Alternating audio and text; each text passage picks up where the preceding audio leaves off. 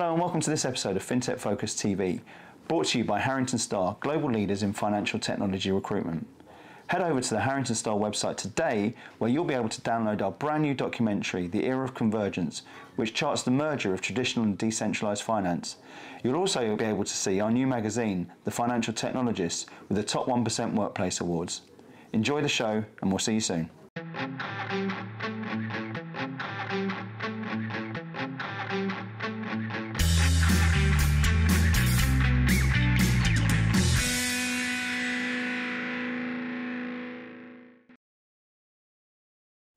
To another episode of FinTech Focus TV with me, Toby Babb. Today, I'm absolutely delighted to bring you an introduction to Dante Siracusa over at Carta Worldwide out in San Francisco. Dante, how are you? I'm doing well. Good morning or afternoon to you. It's a little bit both for either of us, isn't it? It's, yeah. That East Coast time zone or West Coast time zone is an interesting one, isn't it? Thanks for joining us so early, and enjoyed the preamble so far. We've been talking a little bit about the business and what we're going to be talking about today. And I think it's really, really valuable, particularly at the moment. We're in a stage where we're seeing enormous volatility in marketplaces. I think just about every country in the world is going to be talking about some sort of recession at some sort of stage, if not already there within it. And that has implications into the payments world that I think has been really, really interesting for a while anyway. So lots and lots to dig into. And we're going to even move into the world of blockchain and my personal pet projects, as we were talking about beforehand as well. So a lot of things to cover. But before we do that, can you give us a brief introduction about yourself, Dante, and talk to us a little bit about Carta Worldwide as well?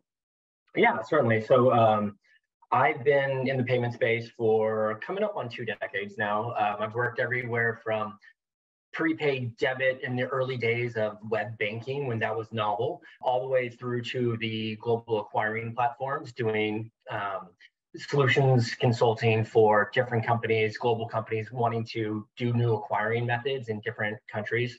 And then I went back over to the issuer processing side, and I headed up a sales engineering group for a little company called Marqeta, and then moved over to Carta Worldwide, a competitor to Marqeta in many ways. At Carta Worldwide, we do issuer processing. We're heavily focused in the European and UK space right now.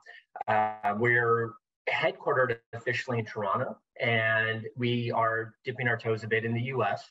But overall, we are working with a lot of B2B type services, different middleware platforms as that issuer processing engine underneath what those services are that they offer out to their users. So a lot of it has to do with making sure we stay up to speed with different schemes and how schemes are connecting and enabling the features that they bring to the ecosystem and making it easily available by way of API structuring so our customers can build out a solution that makes sense for them and their end users as well. That's fascinating. And I think what's really interesting there is you say it's a Toronto-based business, focusing on the a lot of focus on the UK and Europe, with a CPO based in San Francisco with a toe in the water in the US.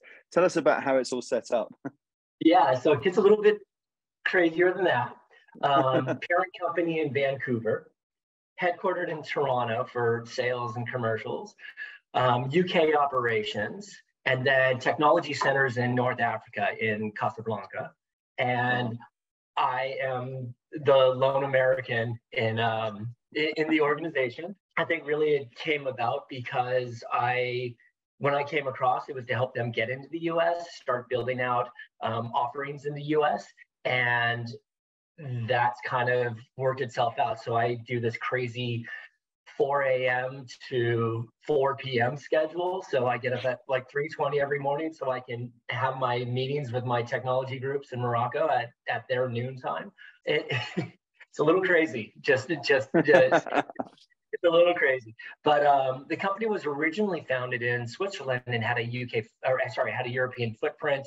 And then as time evolved over the last 12 years, it has kind of spread its footprint globally. Yeah, I think the interesting thing about payments, isn't it, is it's just such an international arena, isn't it? And so, you know, if you're looking at there about how global it can be, I guess the clues in the name Carta Worldwide, isn't it, is the scale of opportunities is so enormous.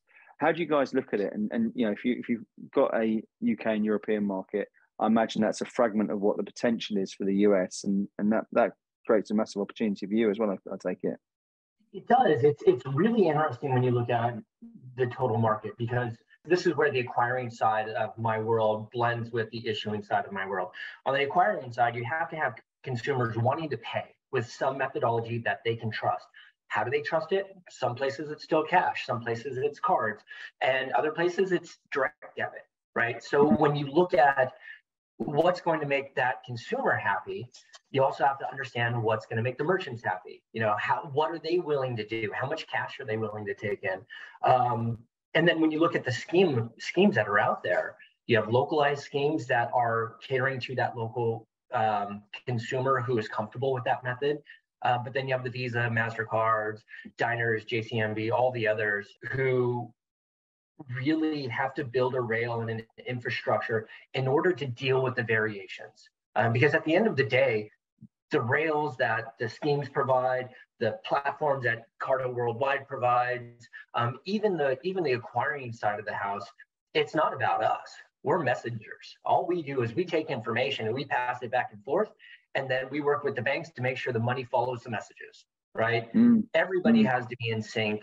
Having things like ISO 8583, like the common messaging standard for right now, everybody has to be on board. And it's something that I run into on the API side as well. It's if you want to do something new and innovative, but you're handcuffed or chained to an old platform or an old technology or an old messaging schema, you have to figure out how to take that data and do something different with the data, whether that data funds an experience for a user or whether the data just simply captures information that you regurgitate back out. If you're just doing that, you're a commodity.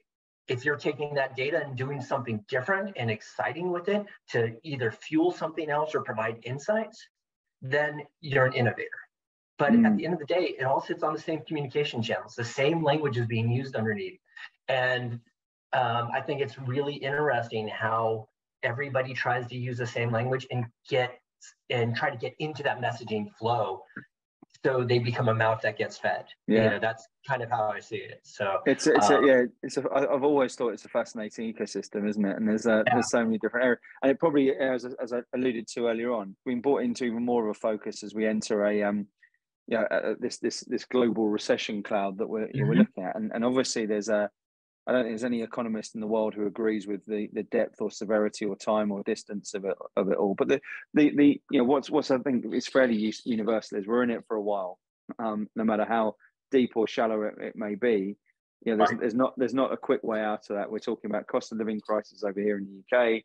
Hyperinflation in most parts of it, although hopefully tailing off on a global level at the moment from stuff that I've been reading today, which casts a really interesting space. It's got an opportunity for payments to sort of enter stage right as the hero here, hasn't it? Tell me a little bit about the landscape and what we can expect to see at the moment. What's interesting in the space? Yeah, so a couple things about payments right now. The industry moves in waves. So basically, when I look at it, we're so pinned to the economies globally that we're going to watch spend and savings just constantly oscillate, right? The easier it is to spend, the better it's going to be for the consumer, because they'll be able to have access to things that they normally wouldn't have, whether it's something from a local mom and pop store or something from a drop shipment company based out of Taiwan or whatever it is. As long as we can move that money around and get the messages around, it'll be great for the consumer. What's going to be interesting is as the inflation starts setting in, luxury items, wants kind of wane as needs take priority, and people will start holding on to their actual cash or value behind the payments. That's where things become interesting, because that opens up consumers to just focus on necessities that are becoming more expensive, right? As our cost of goods go up because of the inflations and hyperinflations. I think we're going to start seeing people potentially, there are two groups, right? You're going to have some people who are doing well, who want to use credit cards because they'll get the points and they can pay it off fairly quickly. So they're not going to be running up a huge amount of debt. And they're still being rewarded because they're the haves, right? Then there are the have-nots. They're not going to want to use credit because they want to stay within their means. And then there's another group, and that's the other group who is like, I have no choice but to use credit, get a loan, buy now, pay later, pay in fore, like all of these other variations that are out there. And those groups are the most impacted by this, in my opinion, as far as it relates to necessities. We're providing tools that can help people in a pinch. What we can account for is the mindset of the consumer or their individual situation. So when we have people who are already in debt, suddenly prices go up, they're having trouble making ends meet right now, they'll be more willing to use buy now, pay later. They'll be more willing to open up their wallet and grab their credit cards or tap their credit cards or use their watch or whatever it is. But at the end of the day, they're buying into their own risk is what it is. What that does to the industry is it creates a couple of different opportunities. You're going to see FIs or financial institutions out there who are going to try to help people and protect people. You're going to see FIs that are like, we're simply facilitators. And then you're going to see FIs who may be nefarious without being illegal, let's say that they're going to say, oh, the payments opportunity just opened up. We're going to make a lot of money on these people, right? So what's the intention of the FI? What experience does the FI want to drive? Is it a trusted advisor? Is it an educator? Is it a facilitator? Or is it somebody who's going to take advantage of a situation that the entire world is feeling pressure on, right? And those folks who are the have-nots are going to feel squeezed by that. That's kind of a bigger take on it. And now I'm kind of, I don't know. I want to be the trusted advisor. I want to be the guy who helps educate people. Like, it's the Boy Scout in me coming out where I'm like, we can do so much good right now. Let's not let the industry do bad, right? Because that's 100% the right, the right way to look at it, isn't it? You spoke about this and teed it up as opportunity. And I think in every marketplace there's opportunity. There are people there who, if we look at the pandemic in recent times, there was so many strong things that happened, in terms of business process after the pandemic, which created a much better thing from the boom in hybrid work and what it did for work-life balance from there through to the rapid evolution of digital technology within financial services through to how payments effectively allow people to survive in many different areas. It created itself and painted itself. I think this sector as something that really drove positive change within it. Right now, as you're looking at something there where again it has the opportunity to do it, you're quite right. There are two different schools of thought about how this can go. And I would say that the whole BNPL world has managed to paint itself into despite its fairly noble origins, it's managed to paint itself into a fairly sinister and macabre corner at various different stages with some fairly high profile schemes that made it very difficult for people to get out of their debt. And I think we spoke a little bit earlier on about traditional markets and decentralized markets, and we'll come on to that in a minute, converging to create a much more stabilized opportunity. I think right now you're probably looking in this particular space as another area where good can prevail in this, because it needs to, because the ramifications of it doing bad in that sort of scenarios and people having advantage taken out of them when they're at their most vulnerable is just almost incomprehensible, really, right? Yeah, absolutely. I mean, when I think about BNPL, it's funny that we've had all of these fads in payments, right? New things come up. First, it was web banking. Well, not first. A long time ago, it was web banking. Then, everything's going to be credit-based. Then we had the 2008 issues here in the U.S. With financial collapse a little bit. And then there was the Protect the Consumer, CFPB came in on our side. And I'm sure, and I don't remember all the terms on the other side or the other acronyms from other countries, but basically it's, consumers are being taken advantage of because they don't understand the markets, the financial impacts of what's happening. And we became stable. things became pretty good for a while. And then all of a sudden, buy now, pay later came out. It's an excellent product for people who understand how to manage their money or understand the impacts. What's interesting to me is, in some ways, buy now, pay later is convenient. It's done in Brazil all the time. Paying for has always been a big thing, like down in Brazil for decades. So it's not completely novel on the global scene of payments, but it is in Europe, in the US, Canada, Australia. These markets are really starting to open up with buy now, pay later. This is where middlemen come in. This is the interesting part. If you go to, say, in a firm or a Klarna, one of the others, you can effectively stack payments. And stacking loans or stacking payments is something that used to happen in payday lending. Back in the day, where payday lending, hey, you're in a crunch, come down, we'll give you a loan, pay us back on payday, it's all good. Yeah. That's how, and then all of a sudden you get people stacking loans, right? Because not enough of these loans are being reported to credit bureaus, are not showing up. And then you have multiple lenders putting themselves in jeopardy because they're taking on a risk or a liability that this person's going to pay back. Well, buy now, pay later can be that same way. You need that middleman, that regulation somewhere in there, because if it was just a firm doing it and just Klarna doing it, that's not so bad, right? Yeah. But now there are, a plethora of opportunities to start getting more buy now, pay laters. And it's fun. You get a buy now, pay later, and it's $15 a month for 4 months. That's great. You do that 10 times.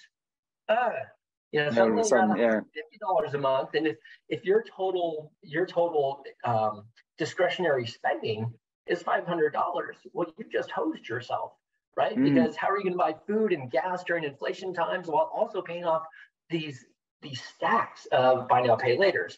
I used to joke, because I'm cruel and callous sometimes. I'm like, yeah, when we look at trends of payments, we have cryptos coming up, and now all of a sudden we have like NFTs, we have buy now, pay later. I go, the next trend is going to be basically payment recovery companies, collections agencies on the heels of buy now, pay later, because how are they going to get their money back? Because at some point, the business plan associated with the risk for buy now, pay laters for these individual companies will not be able to account for the mass failings of people to pay back in time. So is that going to be the new trend? We're going to have collections tech coming in, and like, what's it going to look like? And of course, I'm saying this jokingly, but there's some potential truth there, in the sense that consumers just don't understand the mechanics. It's complex.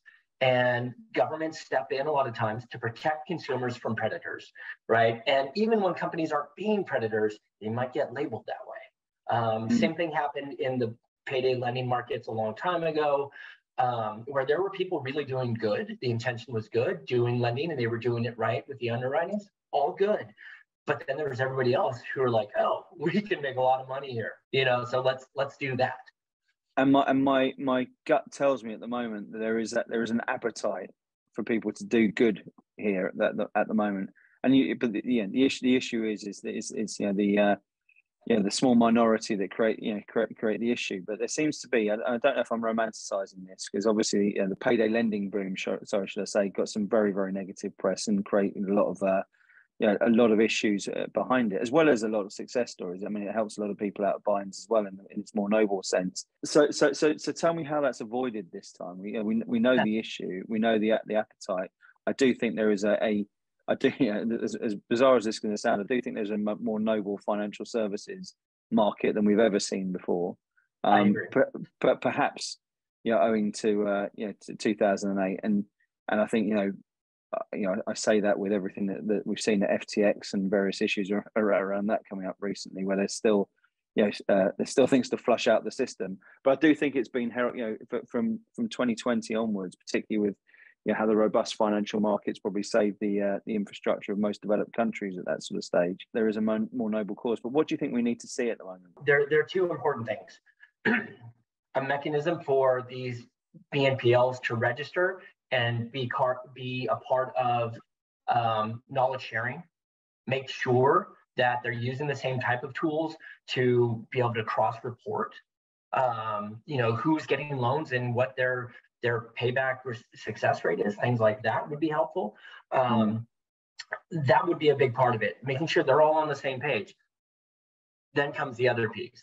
The only way they're going to be on the same page is for regulators to say, this is how you're going to be on the same page, right? Yeah. And we have to have the tools in place. And it gets into, the regulation thing is the same thing that we can talk about with cryptocurrencies as well. It's a matter of, these are new innovative things to some governments. Like I said, Brazil's been doing this forever. But for the US as a market or UK as a market, regulators haven't been exposed to this. They're still trying to figure out the ramifications. And the only way they're going to do that, it's kind of like when you're fighting fraud, you can only mitigate what you know is going to happen. But it's very difficult to hire really good people to think of really bad ways to take advantage of somebody and then put a rule in place just in case. Right. Well, this is the kind of Frank Abagnale thing, wasn't it? With Catch Me If You Can, the movie around there. Sort of put the bad guy on the inside and think with a different mindset, because that's where it is. The ability to exploit situations with a criminal mindset is something that I just think it's very, very difficult for a regulator to understand, and that comes into this whole crypto world, as you alluded to before. Is the regulator, quite frankly, the regulators won't be able to understand it in loads of different areas. It's not an easily regulated area. And when you talk about how it comes into payments, that to me the magic word in all of this is trust, transparency and trust, are the two watchwords for all of this. And crypto, as much throughout, has always had its when you look at its roots that sort of come into money laundering and funding all of that, lose all of the sort of benefits you can have from a flexible blockchain to ease friction in the system that make it just easier for everyone to transact successfully. And if you look at a use case of what it can do with payment services, it can be completely revolutionary, but it needs that regulatory piece for it. It has implications around that as well. Spread some light on what your views are around that sort of area, because it's so interesting, isn't it? This is one of my favorite areas to talk about. If I had a magic wand, cryptocurrency would never exist, but the technology would. Yeah. I am a fan of the technology. Building rails on that technology would be amazing, but the currency element of it, this is where things get complicated. If you have I've seen a couple of very large companies try to do one ubiquitous cryptocurrency to make all of their countries tie together, one uniform platform for all payments. It's all great and magical. They couldn't get regulators to buy it, right? Because banks didn't understand it. So there's been the last 4 or 5 years, banks are crypto adjacent, right? They don't know where the money's coming from. There's too much anonymity. It flies in the face of like the US Patriot Act and all of our AML, KYC things. Like, crypto's scary to banks because they don't want to be the ones supporting a program and not know where the money's coming from or going to, because our regulators have made it that way, which is good for the purpose of anti-terrorism, anti-money laundering, all good stuff. But if you're a private investor and you have your own assets and your own holdings and you want to give your kid $10,000, okay, here's a third of a Bitcoin right now. It used to be a sixth, but then some people sent some tweets out and that all fell apart.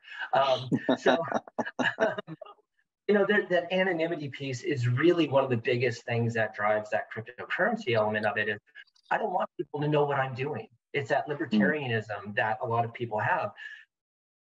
But the problem is there are too many people who don't understand it, who jump into the fray, and in the din of excitement, lose their life savings because they didn't understand the risk, right?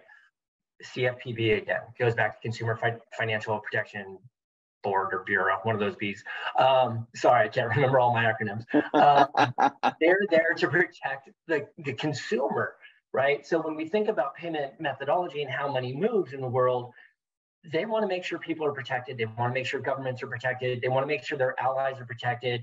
And at the end of the day, they also want to get paid, Yeah. We need to be able to see how the money moves, and we need to be able to account for it if it's more than whatever the tariff values are or the exchange values are. They want their piece. They want to be a part of it. On crypto, for me, this is something I've always struggled with crypto. You cannot pay somebody a Bitcoin through conventional rails. And it goes back to the regulatory elements. Banks don't want the risk, right? You effectively have an asset that needs to be liquidated. And then you can take that fiat currency, whatever it's been liquidated to, and use that as a payment piece, right? The only time that we may be able to do true crypto to crypto would be these pegged USDCs or the yen DC, where you actually have it pegged to a certain dollar value. Then for me, I kind of look at that and go, well, why? That becomes one more code on an FX table that we're going to have to do a conversion on to make sure that we're getting the appropriate market value on the days, blah, blah, blah, right? So why? Why do that? But the other side of it is the volatility in the currency, in digital currency right now. It's scary. I look at it and I see a security, like a stock or a bond. But it's unregulated. It's gunslinger territory where you can have somebody who says, my car company is going to accept this currency. And suddenly the value of that currency goes up. And that guy sells off a ton of that currency once it's been inflated. And then the next day says, oh, just kidding, we're going to use this other one. And then the price just bottoms out, right? In the securities world, if that was a stock, oh my gosh, I mean, there would be jail time, it would be 100%. Jail time. So what is a cryptocurrency? It's not a currency because you have to sell it to spend it, right? And it's not a stock because, well, it's a private asset. It's not a part of the global or some form of company that's been listed somewhere. So the regulators don't know how to deal with that. And I think that instability and the desire for it to be anonymous really is what's causing a lot of the issues that we're finding. I mean, FTX is a great example of that. Trust us, we're going to take in all your money. We'll hold it all. It'll be fine. And oh, by the way, oops, sorry. We don't have protections in place because nobody told us we had to have protections in place, right? So it's the stunning naivety that they're sort of portraying, isn't it? Because you're absolutely right. Yes. If you've got a regulated environment, you haven't got the opportunity to say I'm too young to have thought about this, or I didn't realize you weren't allowed to do X or Y or Z. I mean, it's a stunning defense. It genuinely is around that. And I think this is why I think it's such a good inflection moment. Sometimes you need to have that sort of, this is it's been cited as sort of crypto's Lehman moment, hasn't it? Where it's the ability to tighten things up and then bring it more to the fore, which creates in turn a whole lot of opportunity to do the good stuff and utilize the tech, as we were saying before, about where the really exciting things can happen with with all of this thereon. Yeah, it's funny. The tech piece of it, I truly love. In order for us to do things like Web 3.0, really have true ledgers going across, everything's accounted for, that's going to be amazing, right? If we collectively, the global community, come up with a payment system built on crypto and ledgers, and we're just getting the messages to the banks, that'll be great. But there have been a lot of mouths being fed through a lot of other payment methods for a long time, and they're going to want to be fed still. So that's going to force schemes to adopt. I think it's great that Visa says, oh, we can accept USDC. Don't know why, just another currency type that's going to come across on an ISO message. But it's because they want to be a part of it. They need to still get paid somehow. They want to apply. But then by the same rationale, that could be said the same for a Kodak or a Blockbusters or all of these businesses, and Nokia that got disintermediated because they did stand still. And my view is if you look at institutional banks, if you look at Visas, and we've all been stung by too big to fail beforehand. Is the general consensus is that we will rather than fight this, we'll lean into it and we'll invest in it, and we'll do that. And you've seen, Goldman's pumped millions into digital assets and such like recently, and put themselves behind it, because it's hedging their bets effectively, isn't it, about what the future can look like from it. So I find it really, really interesting. So tell me how Carta fit into this jigsaw, and what you guys are excited about as we move into 2023. Yeah, so there are a couple of interesting things with Carta. So core issuer processing, we need Visa, we need MasterCard right now. Those are our two schemas that we work with directly. I mean, we're an API shop that deals with messages, and I'm completely oversimplifying that, right? So we're just a digital messenger. That's our day. The interesting thing for us is we're a cog in a much larger offering. Being an issuer processor as your substrate, you have to consider who your customer is and who their customer is, right? So because of the messaging platform that we have, really it's going to be the same data coming across through our system. It's how we make our data available. And then more importantly, what does our customer do with our data? How quickly do they get it? Well, via API is pretty darn quick, right? What do they do with it from there? And how does that tie to their business? Because it gets down to, what do you want the user experience to be? We've done some really innovative stuff with a company in Europe, and they're in multiple countries actually. And their offering has driven us to be innovative. They're like, hey, we really wanted to do this. So us from the product side at Carta, it's a matter of, they're doing something new and innovative. How can we take in what they want to have done, do it in a way that we can productize, and then potentially turn it into a revenue generator for us? So we're looking at a lot of the cutting edge stuff that we've done in the earlier days of our business. For example, we were the first Apple Pay processor ever. We flew from Europe to Cupertino and sat in a room with the machine, and we actually facilitated the first Apple Pay. So like that kind of bleeding edge innovation. Cool, isn't it? Yeah, it was great. And then, MasterCard was doing that. And then MasterCard, went off, did their own thing. We were working with TransferWise on multi-purse transactions. How when you swipe a card, which account is it going to hit? Our technology used the regular ISO messages that come across, ISO 8583 messages that come across. But at the same time, we built layers within ours to access the appropriate wallets, right? A lot of issuer processors will say, oh, you want to do that? Cool, we're going to send you the ISO message and you tell us which one you want to use. We've done things where we can do that. That's every day for us, but also we have it built in. It really is going to come down to what our customers want to build. How much tech lift do they want? How much responsibility do they want? Do we need to bring a partner in for something cool and innovative that they want, that really doesn't touch us, but it's card adjacent, meaning that we'll issue the card and that service they're talking about still needs a card to access funds. So there are a lot of things that we do as an underpinning or substrate for a value that's offered out to consumers. It's about, what information do you need?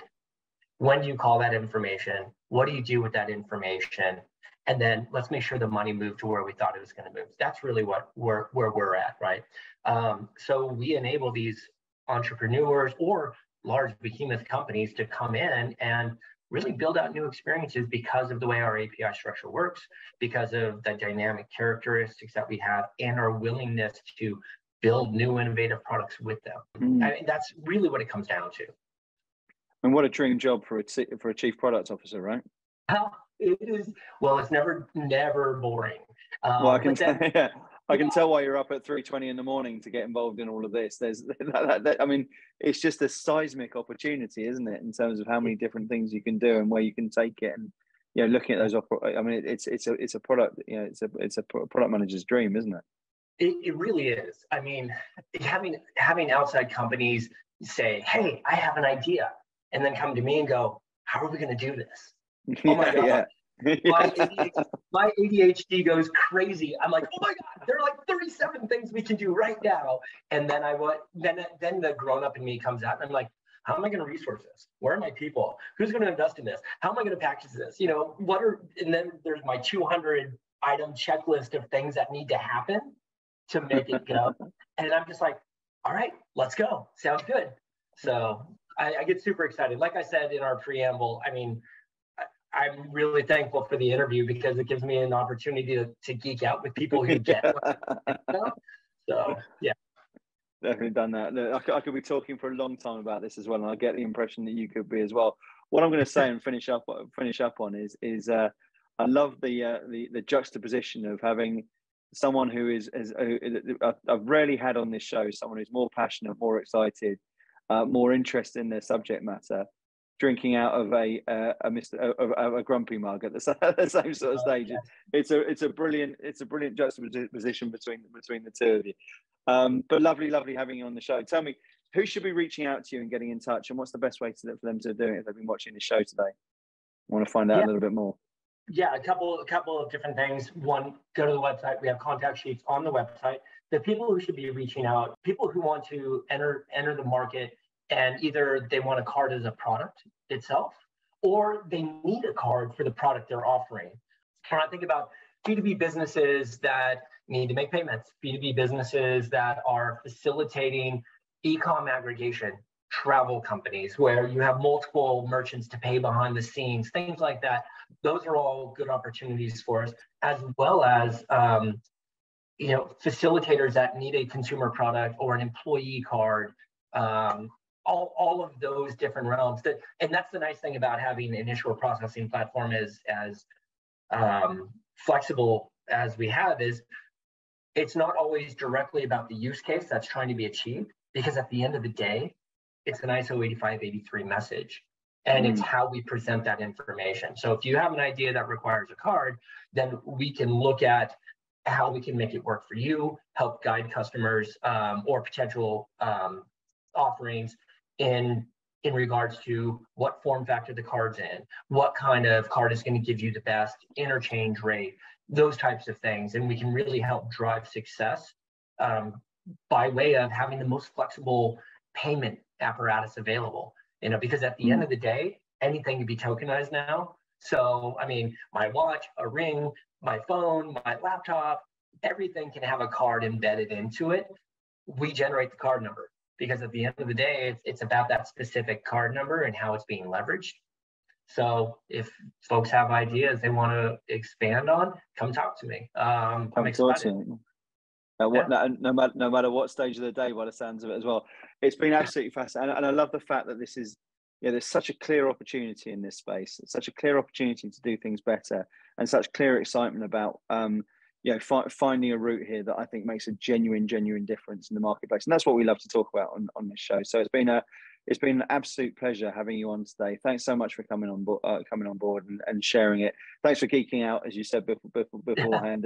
And even so, when you're geeking out, you're still translating it into a really understandable and important message as well as it comes through too. So I've thoroughly enjoyed it. I really enjoyed having you on today. Thanks a lot. All right. Thank you so much, Toby. Really appreciate it. Absolute pleasure. And thank you all for watching.